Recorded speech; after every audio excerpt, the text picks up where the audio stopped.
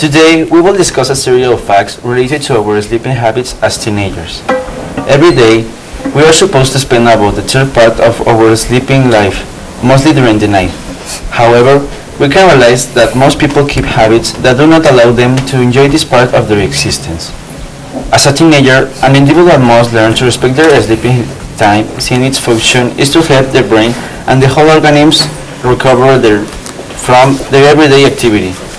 Needless to say, any person at this age has a wide variety of activities and interests that sometimes distract them from this necessary body function.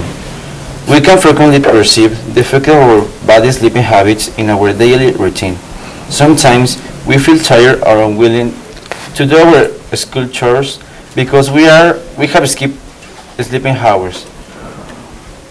Or we perceive changes in our mood, such as irritability or apathy as a consequence of the stress caused by sleep deprivation. Situations that turns into a negative cycle of habits that damage our health. Nevertheless, sleeping quality can be improved by following health routines that may help us solve those uncomfortable situations. Learning to manage our bedtime habits is not necessarily a difficult task if we really put effort on it.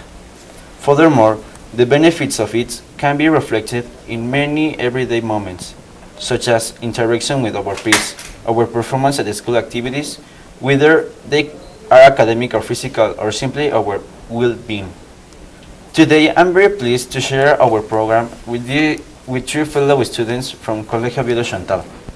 Please allow me to introduce Melissa Torres, Andre Razo, and Alexis Nieto, who will share their point of view about the sleeping habits as a must for healthy life at teenage age.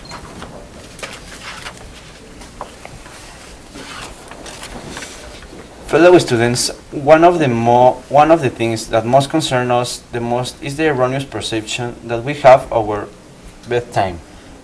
You know, our habits do not always help us sleep well. In our perception, what's the worst sleeping habit that teenagers have?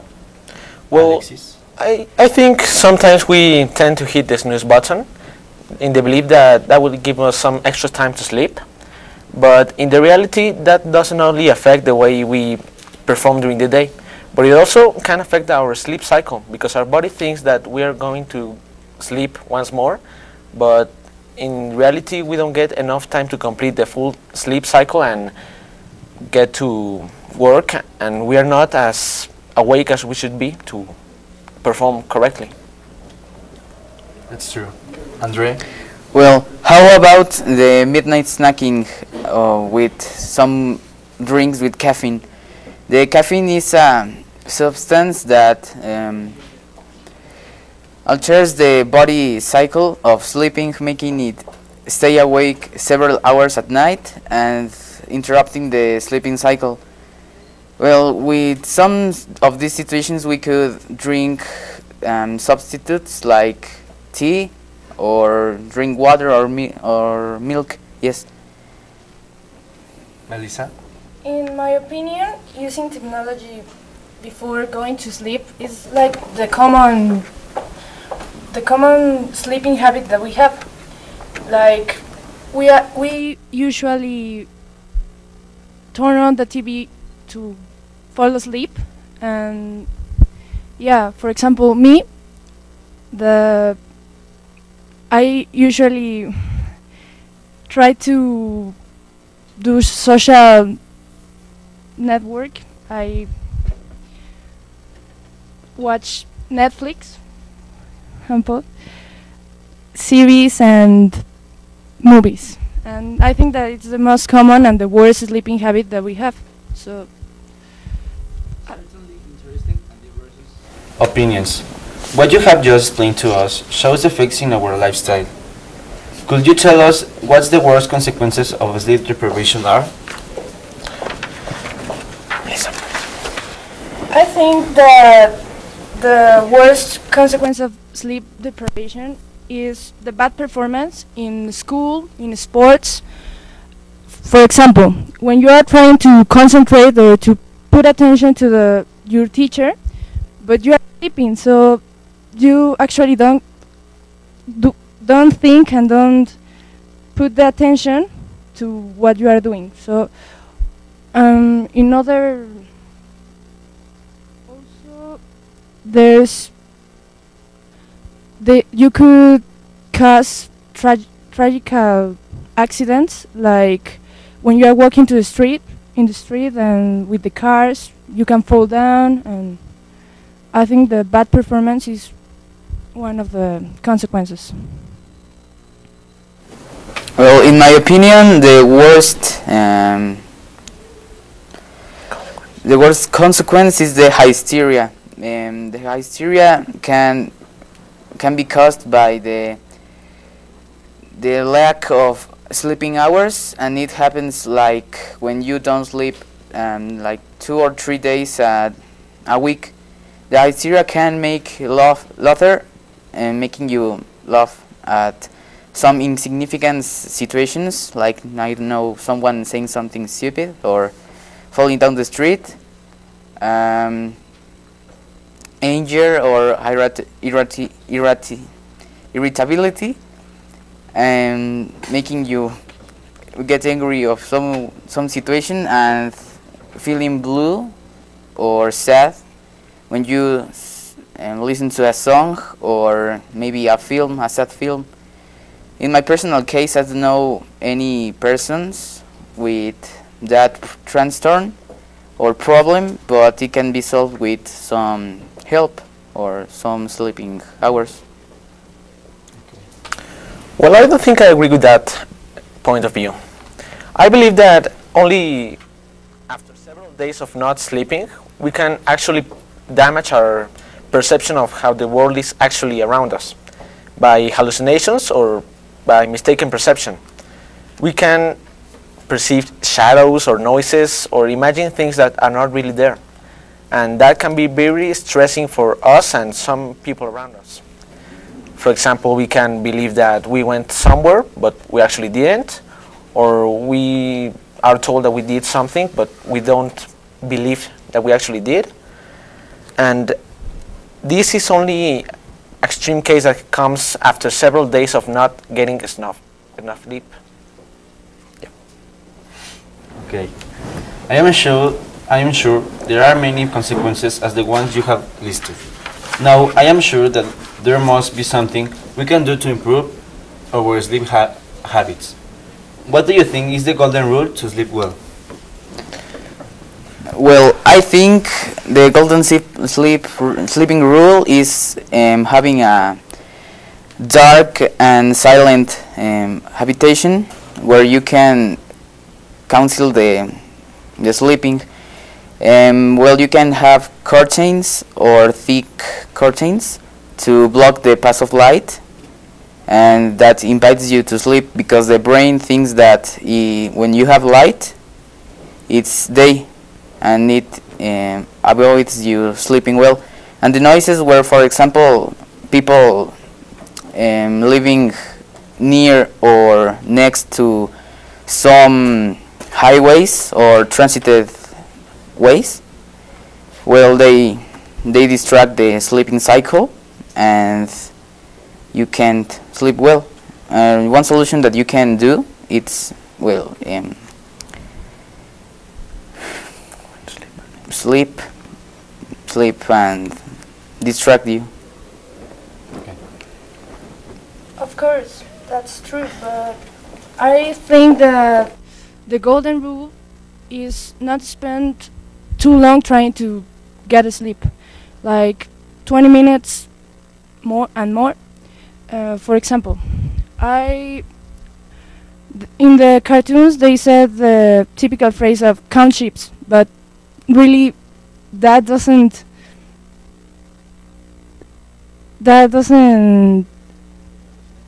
yeah, so the ships will never finish, and that's something wrong.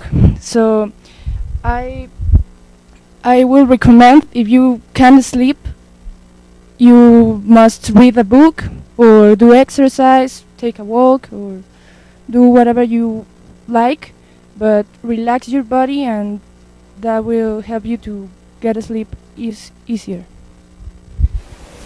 Or we can also avoid overeating, because our body can also stress to what we eat.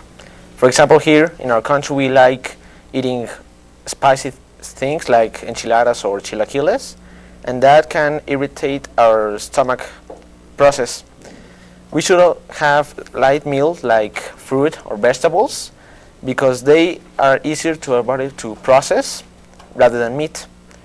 We should also avoid ingesting a lot of liquids, because, well, we could go to the loo. And we should also try to measure what we eat and how we eat it, and plan our last meal of the day. Okay. Well, our time is coming to an end. Still, there is one more point that I would like you to share with us. Please give us a piece of your mind and share some advice based on your personal experience.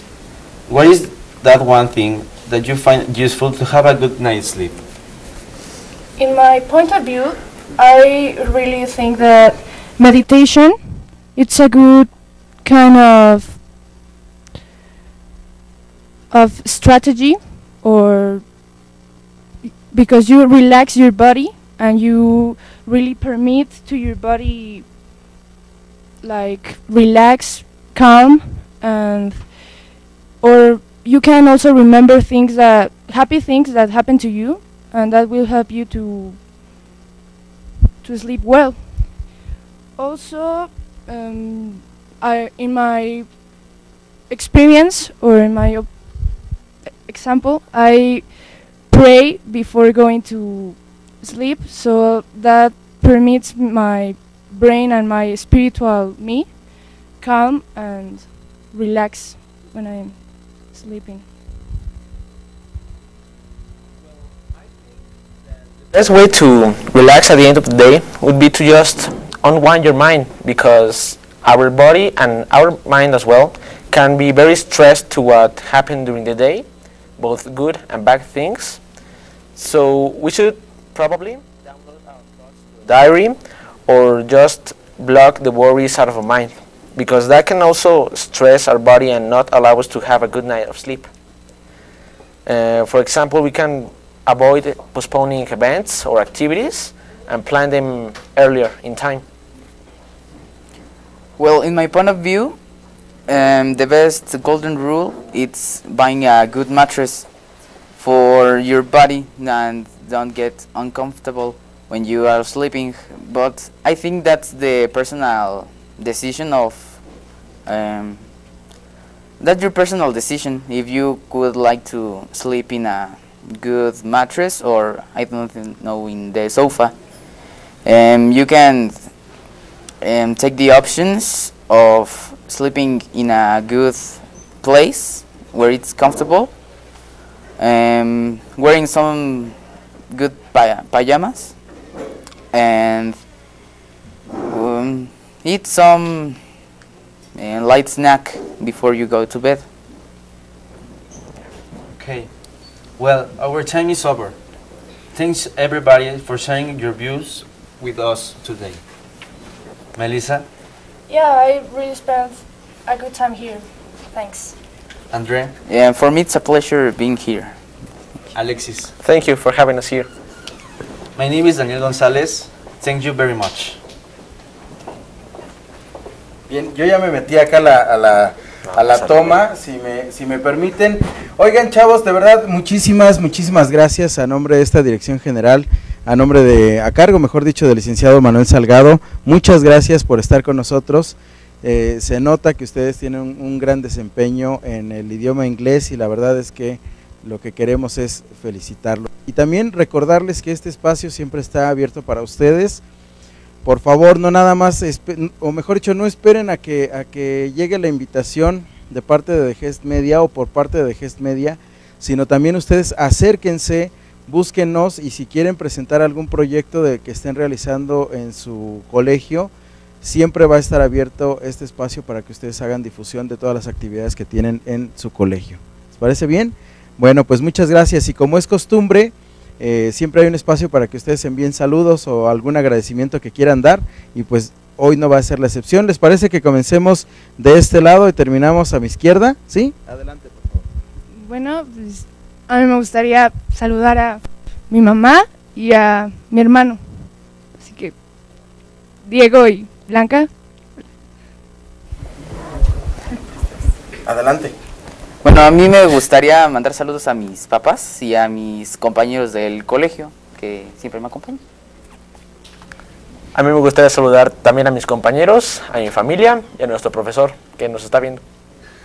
A mí igual me gustaría agradecer al profesor por darnos esta oportunidad y saludar a todos nuestros compañeros y familiares. Bien, excelente. Oigan, ¿qué les parece si nos agarramos un minutito más y sus compañeros que estuvieron en radio también para que tengan una breve participación en televisión? Vengan, chavos, porque la verdad va a estar de maravilla que se lleven este recuerdo de haber estado en este espacio que es de DGEST Media. Adelante, por favor, porque ya estamos prácticamente despidiéndonos. Adelante, ahora sí que pasen atrás de mí, por favor, y nos dicen su nombre y saludo que quieran ustedes enviar. Les voy a pasar este micro y ahorita ya me lo regresan. ¿Ma? Comenzamos de este lado. Yo le quiero mandar saludos a mis compañeros y a mi familia. Yo también a mi familia y a mis compañeros. Yo le quiero enviar saludos a mis maestros, a mi familia y a todos mis amigos. Yo quiero mandar saludos a mis amigos, a mi familia, a mis maestros que nos dieron esta oportunidad de estar aquí. Muy bien, ¿me prestan el micro, por favor? Entonces, bueno, pues ya conocieron a los alumnos de este colegio que nos visitan esta mañana en DGEST TV y me gustaría que nos despidiéramos muy fuerte, o mejor dicho, nos despidiéramos con un grito muy fuerte del nombre de su colegio. ¿Qué les parece? Sí, a la cuenta de 3. Ustedes van a contar y ustedes mismos dicen el nombre de su colegio. ¿Sale? Adelante. ¿Cómo? Anden. Así es, con esto nos despedimos. Esto es particular a través de DGEST TV. Recuerda que DGEST TV te ve aprendiendo. No me quiero ir sin antes dar un agradecimiento muy especial a los directivos del colegio. Muchas gracias a los papás también, los alumnos que nos visitan esta mañana en este espacio. Muchísimas gracias por habernos prestado a sus hijos, por habernos prestado a sus alumnos, a los profesores que los acompañan. Muchísimas gracias. Recuerden que este espacio siempre va a estar abierto para ustedes. Y a nombre del director general, muchísimas gracias al licenciado Manuel Salgado Cuevas por las facilidades que nos brinda para poder realizar este y todos los programas, tanto en radio como en televisión. A nombre de mis compañeros, yo soy Ricardo Martínez, que tengan un excelente día.